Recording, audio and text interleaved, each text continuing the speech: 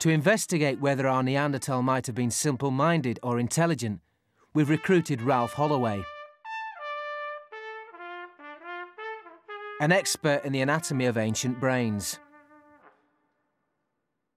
The human brain is what we are. It's responsible for all our feelings, our intellect.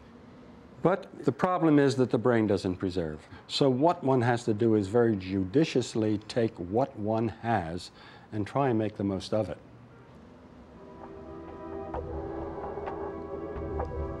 The brain of our Neanderthal no longer exists, but the inside of his skull does contain impressions of how it was shaped. By making a cast of this imprint, Ralph Holloway can recreate what was once inside.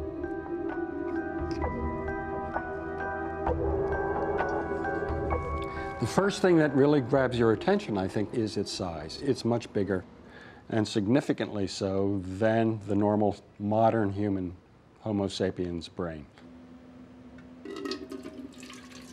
Measuring the volume of our Neanderthal's brain shows it to be 20% bigger than the average for a modern human. But size isn't everything. Could Ralph Holloway detect any details that might suggest whether it was as sophisticated as ours? First of all, it shows the same kind of cerebral asymmetry as any modern right-handed human being would show. So this is a right-handed individual.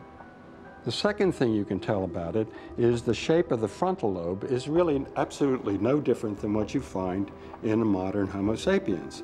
So the prefrontal portions that are supposed to be dealing with very complex cognitive functioning and so forth, they're about identical between Neanderthals and modern Homo sapiens. So this, I think, should lead to the idea that basically their cognitive abilities are the same as our own.